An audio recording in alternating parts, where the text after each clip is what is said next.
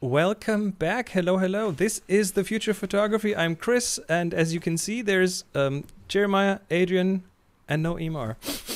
No, sad. Sad, yeah. She's napping. She's not. She didn't want to talk to us.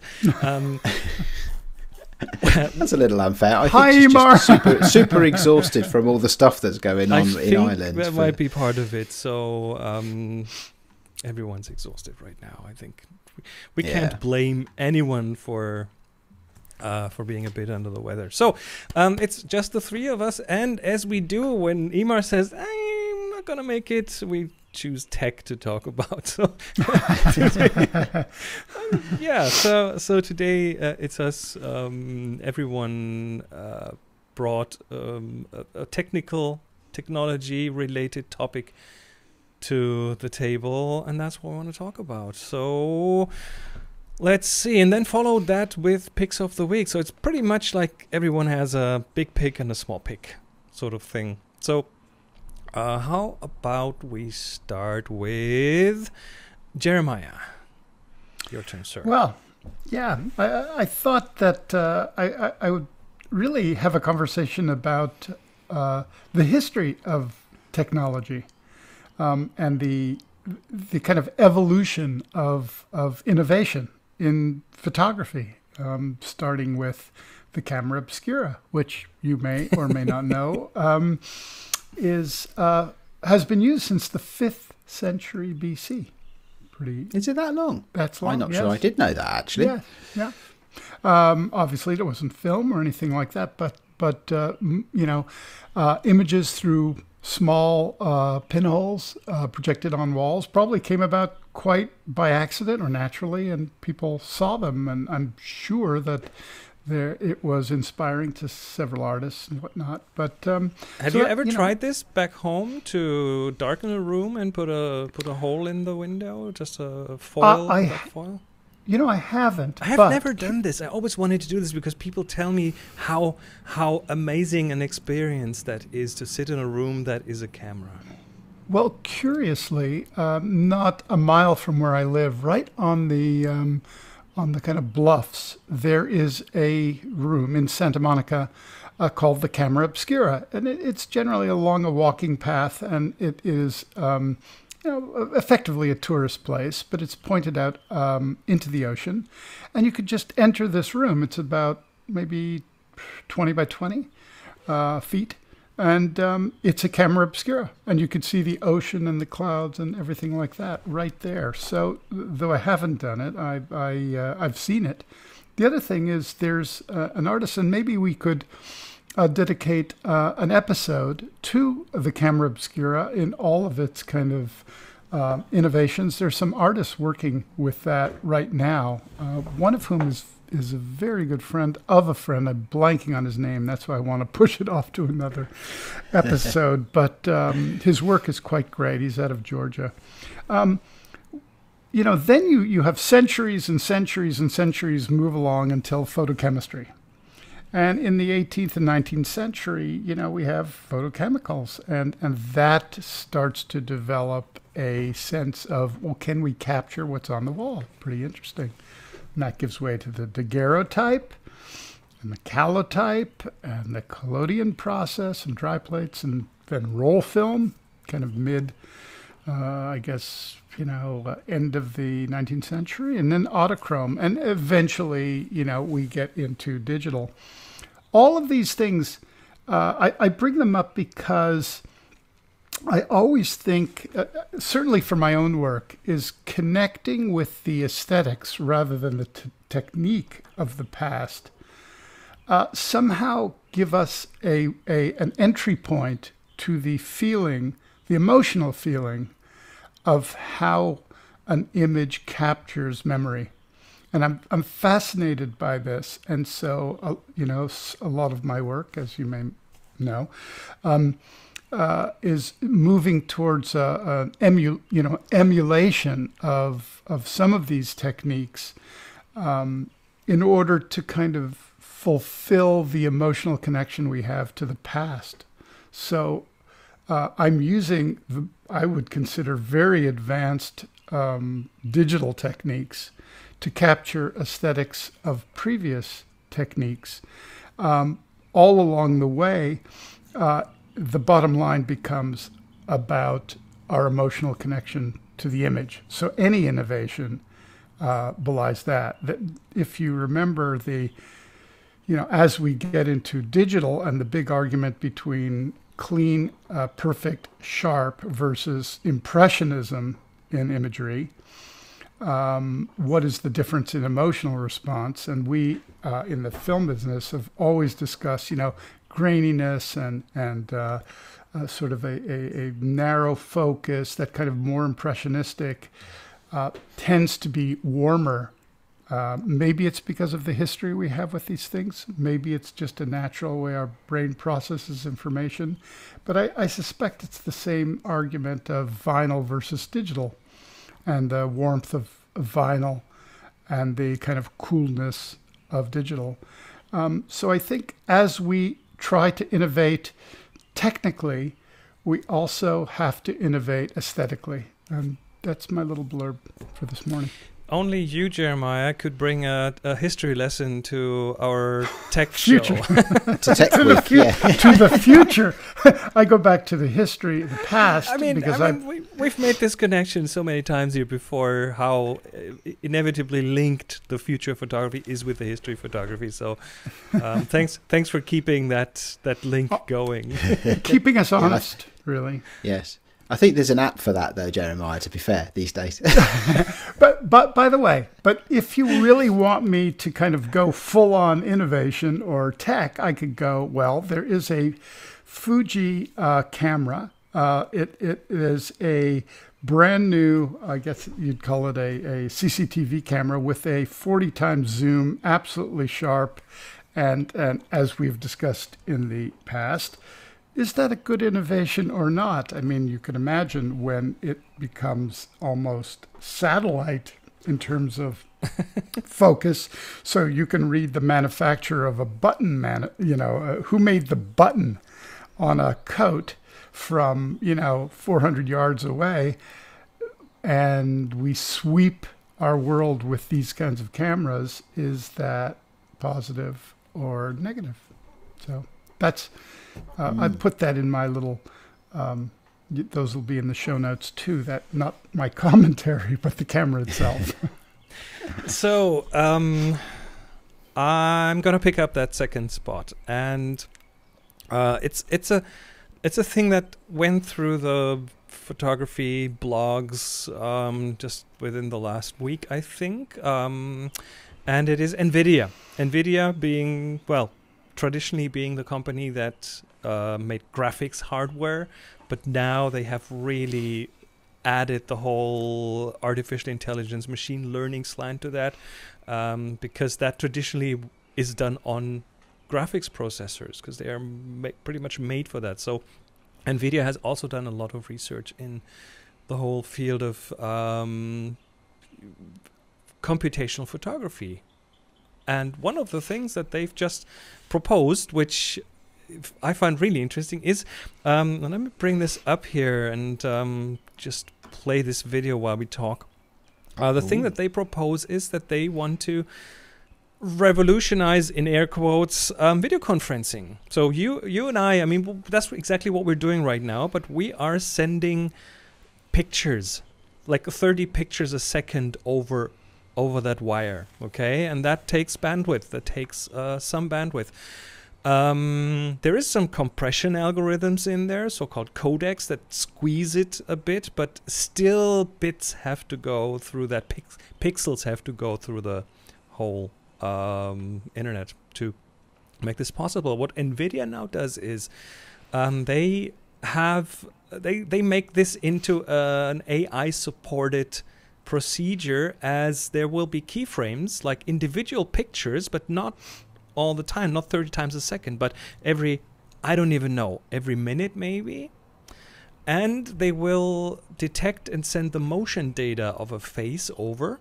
And then on the other side, that gets reconstructed by an AI into the person's face again. So ooh, okay, I don't understand. I'm tempted to let you finish, but That sounds a bit odd, doesn't it? So go on. Anyway, go on. So I think it's a form of very advanced puppeteering. Like, imagine you have a still photo of a face and then you manipulate it. Like you take the edges of the mouth and open up and move that. So what you see is in this video is exactly what they do. You have the video version, the AI version, on the right-hand side usually when they do a comparison, and the comparable video on the other side. That would be regular video. What that means is that they reduce the amount of data by, I believe, a factor of 10. And it's still... And therefore the amount of truth in the image. That is my question, of course. Because, I mean, they can now, of course, also put in other targets like a puppet or something and animate that. Yeah, and if they have that Adobe software that can generate people's voices... You know, the one they showcased about a couple of years ago where you feed it 60 minutes of somebody's voice and then you can basically recreate, deep fake somebody's voice. Is it cool? This is great because it means that I don't actually ever have to work anymore, right? All I need to do is to spend a little bit of time with the AI engine and get it to utter some meaningless business jargon, and I can kick back and relax. I mean, of course, it brings up the question how real is what comes out on the other side.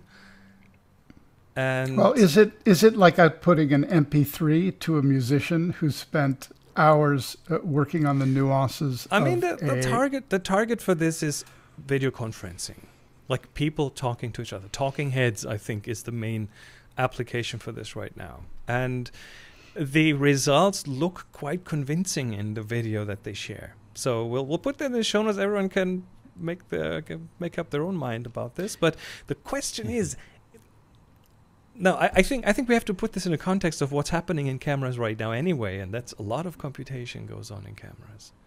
So theoretically, a camera could break down your face completely into its components, color, texture, structure, wireframe, all of that, generate that through just bits, could be certainly just in kilobytes, that information goes, boom.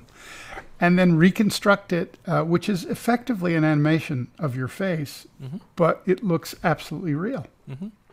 Isn't that so that's what a lot of video codecs do already, though, isn't it? No. Because very, very rarely, I mean, do people shoot video all eye, where every single frame is complete? Most video is shot long op, isn't it? Where actually what you're doing is you're taking a full frame every certain number of frames or so. And you're only tracking the deltas. You only send whatever has changed between the last frame. Yeah, it's not making it that up, though, is it? It's actually measuring the deltas, and it's just a way of compressing the data feed, I suppose. So maybe it is a bit different from that. Well, could you imagine then sending a large format image of an environment which is broken down by the same, just a still image, which is broken down, a massive file broken down into AI, which NVIDIA does, since they're one of the engines of certainly of game machines, very effective in Unreal and etc. And use this very same technology to reconstruct it on the end. So I can basically send you massive visual files that are reconstructed so they appear to be, they're not, but they appear to be totally a representation of what I've shot, theoretically, right? Yeah. So what does that mean for the future? I was going to say, what does that mean to me? Well, so we have been through it. Was it earlier this year we went through this thing where Apple said that on FaceTime they were going to correct your eyes, which they never so did. You could look at the screen. They never made it in their product. And it would make it look as if you were looking into the camera. And they never did. Yeah. Exactly right, Chris, because there was a bit of an outcry, wasn't there? People didn't like the idea that their eyes, which after all are the windows to the soul, are being played around Are with. are they if they are just like 4 pixels on a screen, stamp sized as we are inside our little bubbles here? Are they still the eyes to the window to the soul? I'm a member of the 8-bit generation, Chris. So I'm perfectly happy with that. You know? But I see an innovation that could come out of it, whereas let's just say that I snap a little picture on my iPhone that is, say, 500 kilobytes. And I want to print this as a large format image would be printed. You know, a Gursky. And as you do, yeah. Anyway, the AI could effectively take that and reconstruct it, every pixel, into what effectively becomes a massive file and massive DPI that could be output. Incredible. I yesterday was using the Topaz software that I did something very similar. I had snapped a little image, which I'll put on our Discord later. It was just somebody had hung some Halloween skeletons on their wall. I was walking, and one of them had crashed to the sidewalk and was just lying there. A miniature skeleton. I thought, there goes America. Perfect metaphor right now of how I feel. And so I just took a little snap, and when I got back, I just loaded it up. And obviously when I kind of blew it up screen size, not even, I could start to see the pixelation. I ran it through the AI of Topaz, which just came out with an update. And it was really, really good. So they upsize a photo and they invent data. Well, they don't invent it. Yes, they do. Artificially, they do invent ML, sure. Machine learning. Now, of course, I mean, this whole video conferencing thing will have a massively positive side effect if everyone gets to use these kinds of algorithms in the future. Because, just us getting this show together, recording over the ocean and trying to keep the bit rates low enough so we don't get like dropouts in the audio or in the video. Everything takes a lot of bandwidth, and just imagine you could do a video conference where you have the face of the other person in front of you, and you are on that desert island with only an edge connection, and it still works as if the person was almost there. I mean, we really have these two sides to it, right? The one side is, does it really bother me that I know that it's not real because it looks real, it talks real, it feels real? So doesn't bother me. But at least the societal challenge perhaps is when people no longer remember that is the case, or never knew in the first place, and then you have potential for manipulation. But if people know that, if people grow up with that, they will never assume it's real, right? So, I don't know. I disagree. No, I mean, look at maybe. Look at there's this movement in Japanese pop of these kind of AI generated the holograms, Yeah, or even these kind of animated singers that have become, full personalities, and they have a complete life online, and, customer base and all the rest of it. Yeah, there's IKEA even have one, don't they? There was a story I saw recently about an IKEA model digital lived avatar in an IKEA flat for a while, but it actually wasn't a real person. The model was a digital avatar. Yeah. I think if it strikes a chord with you emotionally and you can relate to it, for most humans, they won't care that much. I believe that we will see new generations grow up that are way more fluidly interacting with these things, being real, being not real, being virtual, being modified, being... Won't matter. Yeah, won't matter to them whatsoever, because everyone does it and everyone knows, and... It will be normal, and we'll probably not be around when that is. That's a positive look. But so two things for me. One is I now have Whitney Houston in my head saying, "I believe that children are the future.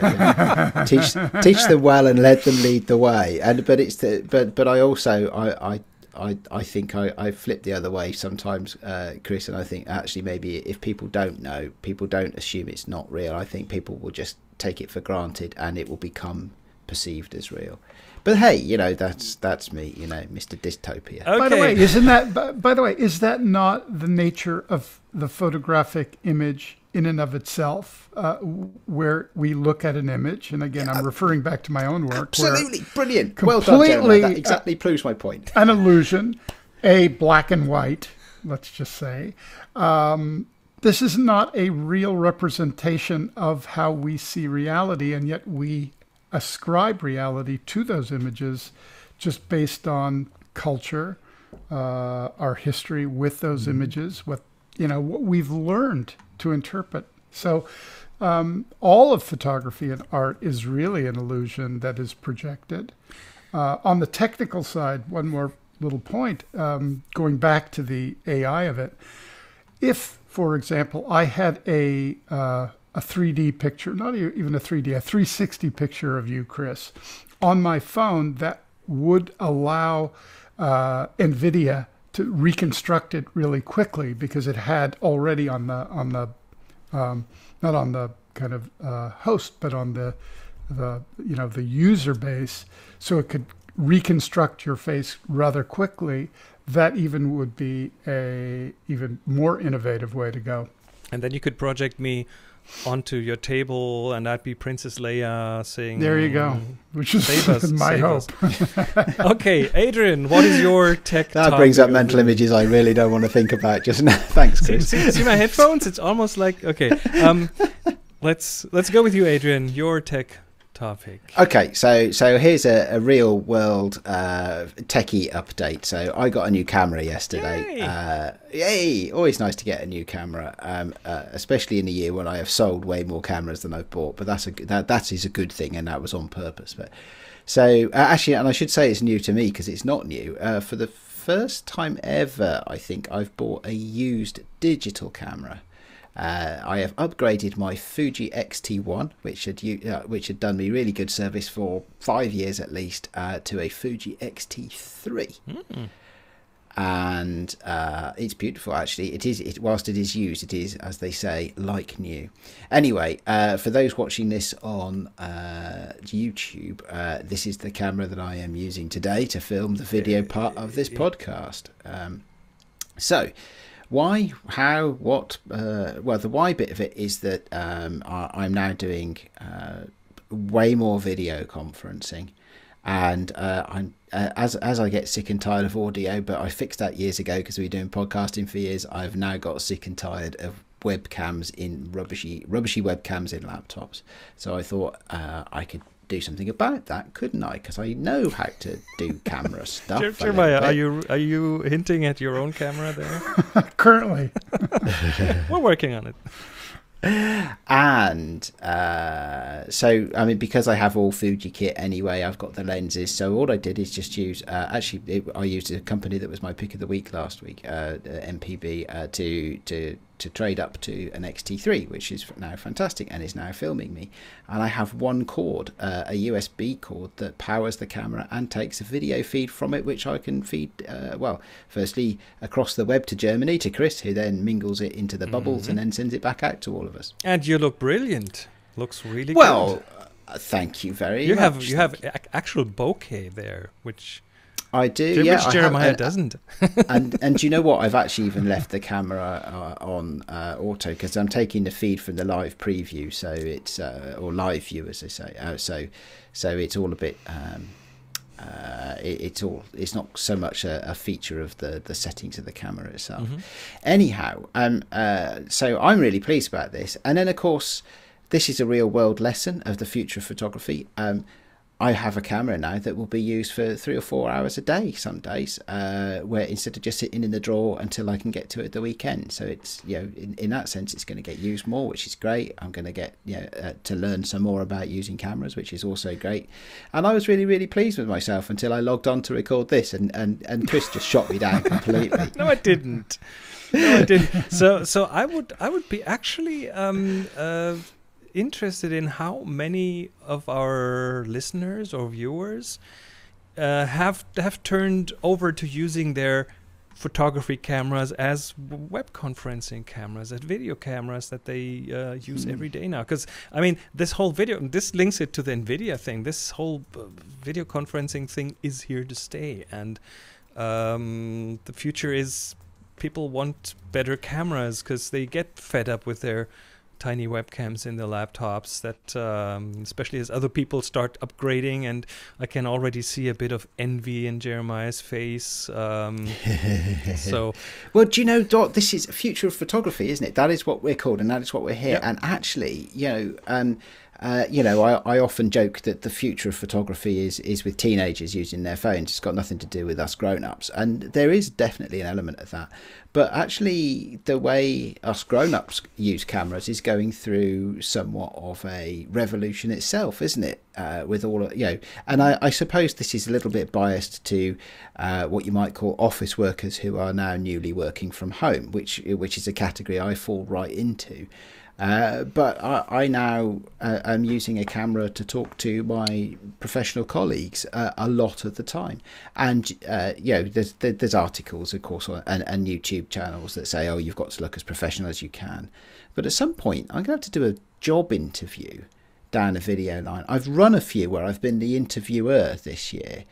And at some point, and actually, if you're going to try and be competitive in bidding for work or in an actual permanent job interview, you're going to have to get used to this stuff. And there's a whole tranche of people whose professional careers are going to be impacted by this. So I think this is genuinely a part of the future of photography right now.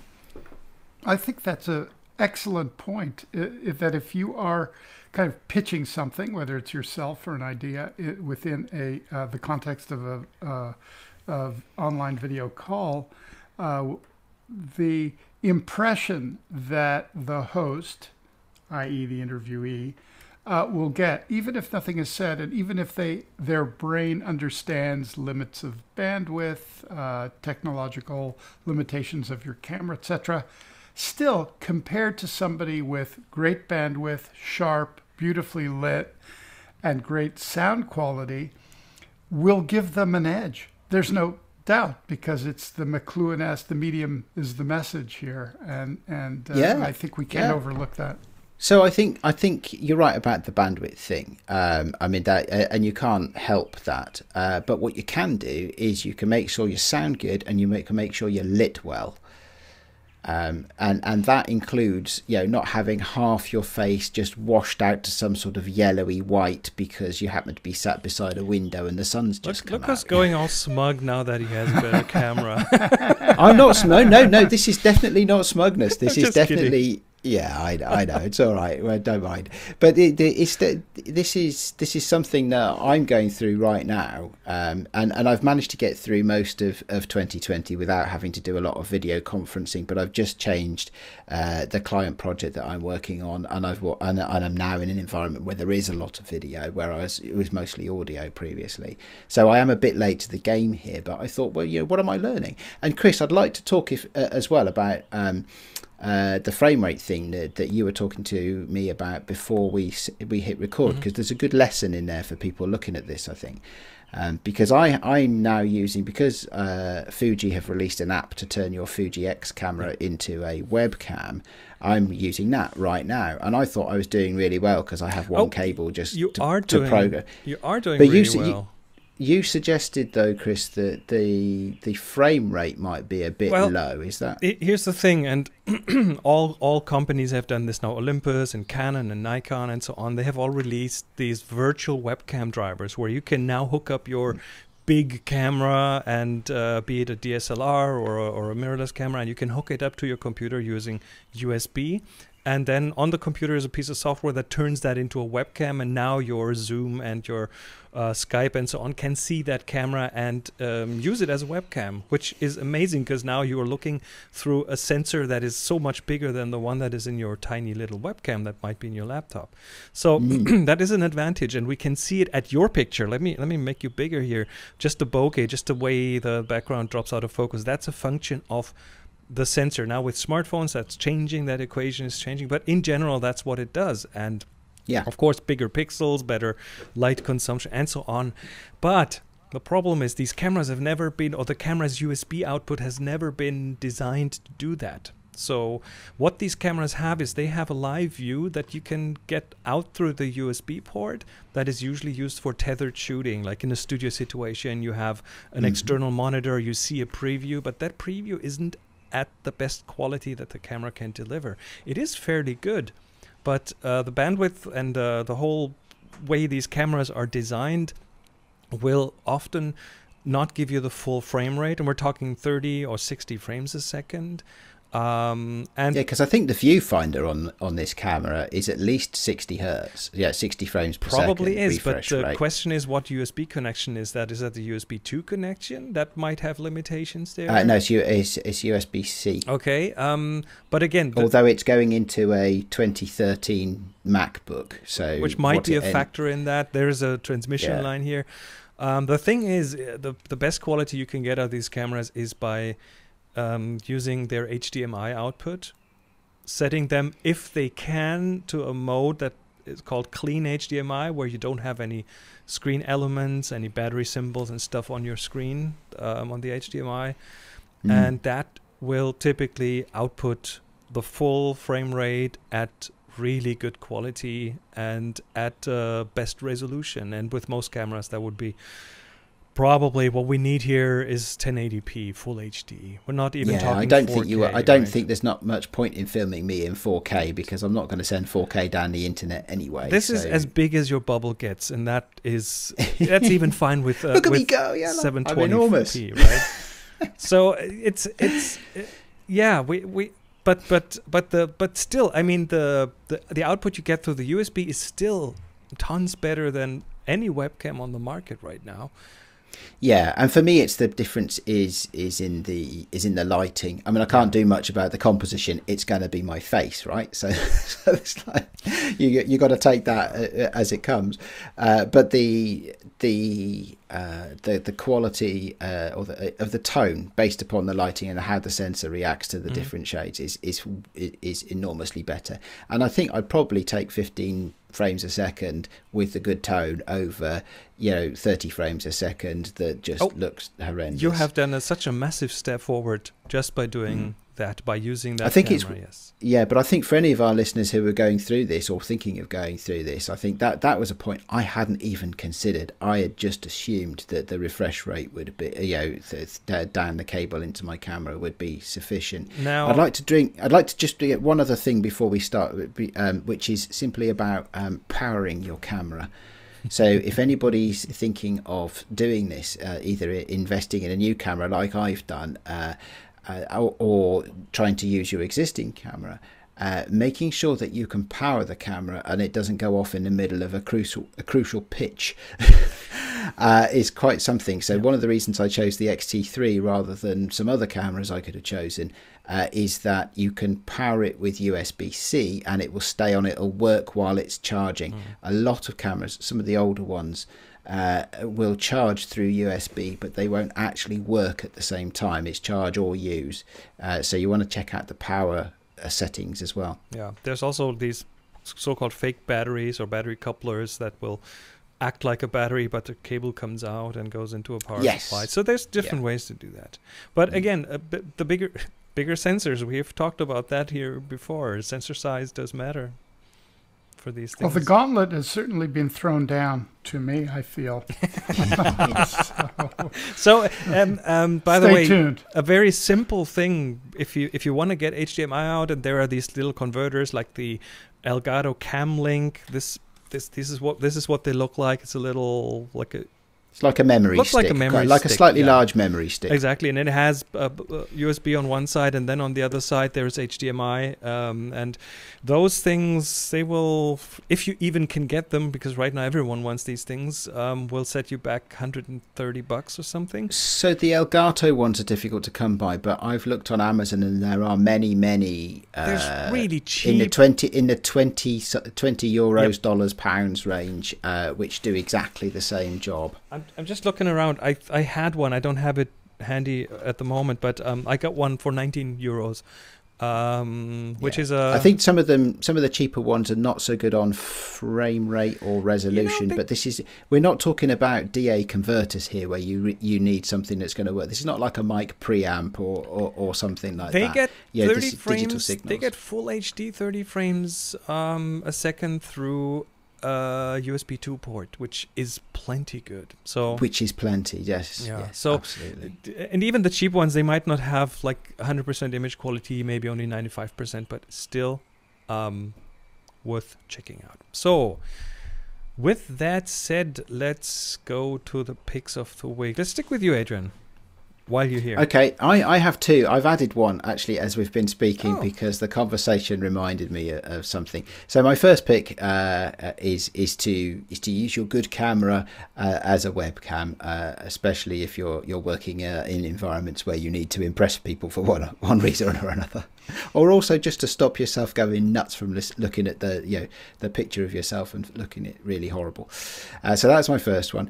My second one is a callback to what we were talking about earlier about NVIDIA making stuff up, and this is just a bit of fun. This is a YouTube channel I love. It's called Bad Lip Reading. I don't know if you two know this one. I'm totally aware of it, and I know most of the videos. Yes. Okay, I thought you might. I don't know, Jeremiah, if you know this one. I don't, but now you've killed many hours of my life. It is so much fun. It is so much fun. So they take scenes from TV, scenes from movies, whatever it might be, and they overdub them, but they overdub them with their own scripts. So it's called Bad Lip Reading because they make humorous scripts, and they have often imperfect quite lip satirical. sync. Imperfect lip but they sync. do it. It's very, very. Oh, it is. It's very, very clever. Yes, it is. It is almost like they were lip reading and they were the translators. Not the right word, is it? If you're doing it in your same language, but. It is very clever. Have a look at it. You're gonna have tears in your eyes from laughing. It is definitely something that you could imagine NVIDIA and Adobe collaborating on, because in the future when NVIDIA are taking and they're able to make your mouth move and Adobe can simulate your voice, all hell's going to break loose, quite frankly. Just from artificial intelligence supported lip reading. Well, maybe people could hire out themselves to be very impressive online interviewees and personalities. You just give them the script and they will run the visuals and the audio, and there you go. You could just remotely hire them by the hour. Yeah, could do. All right, Jeremiah, here is yours. Yeah, I thought I would take a tack on something that probably could be the subject of a whole show, which is copyright and how to track back. And in the world of Instagram, Facebook, TikTok, etc., the kind of grabbing or the screen grabbing of shots and reuse for commercial purposes or otherwise without the permission of the photographer creator can be problematic, especially to individuals who may not have the muscular financial power to bring every of these people to court and ascribe a value. Adobe, I know there's many different foci on how to authenticate photographs in the XML files, and Adobe wants to, or is in the process of building something so that you can put a lot of that information in permanently. That will be difficult to strip out, though I'm sure possible, and allow users, I mean, in an ideal world, you'd be able to look at a photograph, open up the XML, find out who actually owns it, if it is licensable, where to do it, how to do it, and how much it would cost. That would be a very, very good thing for commercial photographers or artists. So I think any way to embed what you need to embed within an image is something that I think we're going to see a lot more of. Okay. And in the meanwhile, I had a change in camera because my externally powered DSLR that I'm looking at has just stopped working for some reason. You did not follow the guidelines. It had a power. It had definitely a power problem. So anyway, so this is what the webcam looks like in comparison. Okay, my pick of the week is this one, a light meter. And this is on Kickstarter right now. And full disclosure, I know the guy, just very remotely know the guy who builds this. So a light meter is built into cameras, but with older cameras, with film cameras, there's a good chance the light meter won't be in there. And then you could use your smartphone. You have to take it out of the pocket and use an app, or you use a custom built light meter, and you can get some of those used. There's like the Gossen light meters, very popular because they've been produced in the hundreds of thousands, I guess, and lots of people use them. But what this guy does is, and he approached me a couple of years ago when he started developing this, and he approached me and showed me his idea and asked me a few questions, so I gave my input, and that's the extent of my involvement. But when he now finished it, he just started his Kickstarter. It's already funded, so he sent me one to evaluate. So I have one here. I have let me just show you this little thing. So here is the light meter in action. It's tiny. It's this is a prototype. It's like a small matchbox. It's looks like it's about what, 4 centimeters by 2 centimeters by 1 centimeter. I mean, here's my hand, and here's the little thing. So yeah, well within the palm of your hand. Yeah, it's really tiny. Can I ask you sure. both a question which has directly to do with a reflected light meter that you're holding, which looks absolutely beautiful. However, it does, doesn't it? I thought that, yeah. I would say that in my world, and I have a feeling that I share this, that if you know what your film speed are and you have a general understanding of light, i.e., sunny 16, Adrian. Indeed, yeah. Cloudy 8, overcast 5, 6, etc. Setting the speed at the ISO. The camera speed, the ISO number, roughly. That with the films of today, do you really need a reflected light meter? That's a open question for you. It's a good question. I mean, the modern film is so tolerant, isn't it? That you can almost bend it every which way. I think, though, especially something like this is going to be interesting to people with older cameras or toy cameras that don't have built-in meters, because if you've got a built-in meter, then you don't really need an extra one, do you? So and those people are often not looking for a perfectly exposed aesthetic. I mean, you could use the Sunny 16 rule and just go with that. As long as you shoot outside, that is almost always going to be good, especially if you use like color negative film. This thing goes down to like several minutes of exposure. I don't know how precise it is, but it has a different range, and I think that's what's interesting. I've never got to the point where shooting film. I've always preferred cameras that have reasonably reliable light meters built into them. But even with things like on the other end with something like a Holga, you don't have a great deal of choice anyway. Yep. It's just like, well, is it sunny or cloudy? Right, okay, I'll choose that one then. Yeah, but so you have to rely on it. I think though there are definitely a bunch of people out there who are coming back to film or shooting film for the first time, who may have got themselves a camera where the light meter doesn't work or it never had one, but haven't had the practice over years to be able to judge these things. And I think there's a real, for something, I think there's a real opportunity for something like this to be interesting to those people, the less experienced photographers who are trying things out. And of course with film, I remember when I went back to film, the first few rolls were in some ways quite disappointing. Because of my lack of knowledge and not exposing them correctly, perhaps, or whatever it might be. So although modern films are very, very tolerant of my personal mistakes, I think this could be really good. And as you said yourself, Jeremiah, it does look really nice. It's a quite smart little unit, isn't it? Little silver metal that'll go with any camera that's got sort of silver metal on it, really. It also comes in black, so even better. Yeah. Okay. Simple I operation. would say feels valuable.